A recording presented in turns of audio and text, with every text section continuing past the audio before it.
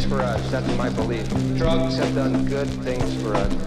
If you don't believe drugs have done good things for us, do me a favor then. Go home tonight, take all your albums, your tapes, and your CDs, and burn them.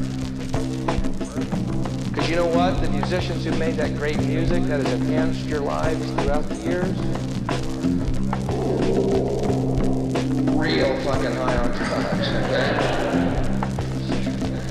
The Beatles were so high, they let Ringo sing a couple of tunes, man. Tell me they weren't partying. These other musicians today who don't do drugs and in fact speak out against them, boy do they suck. What a coincidence!